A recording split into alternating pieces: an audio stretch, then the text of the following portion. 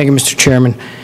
And since the minority chairman said that his previous comments also relate to this bill, his previous comments were centered around the idea that we don't have the money for these three bills.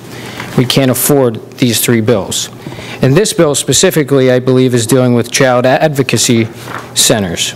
Child advocacy centers, and we're trying to get them $1 million.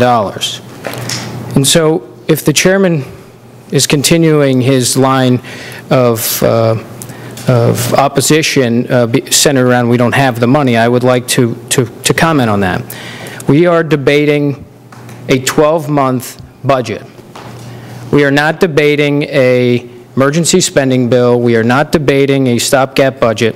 What we are debating is a 12-month budget. Act 10A is a 12-month budget, something that the governor said he was committed to all along, a 12-month budget that spends $29.8 billion. Well, it could spend $29.8 billion. The governor admitted that this budget is authorized to spend up to $29.8 billion when his administration certified the number $29.8 billion in potential revenue.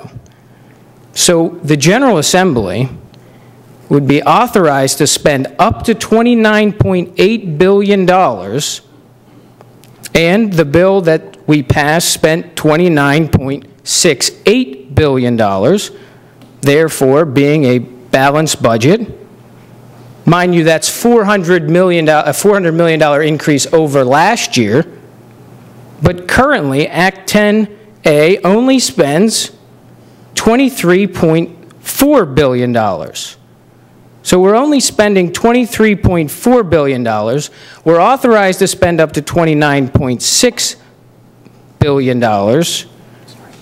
So the $6.3 billion we can spend between now and the end of the year, we're free to spend. So I don't understand, if we have $6.3 billion to spend, and this bill cost us $1 million, how the minority chairman says that we don't have the money to pay for this bill. We clearly have the money to pay for this bill, the last bill, and the next bill, and still have over $5 billion to spend. So if you want to fund our child advocacy centers 7 months after the budget deadline, I would encourage you to vote for this, and I'll be voting for it. And I would ask the other side of the aisle to help fund our child advocacy centers because we do have the money. Thank you, Mr. Chairman.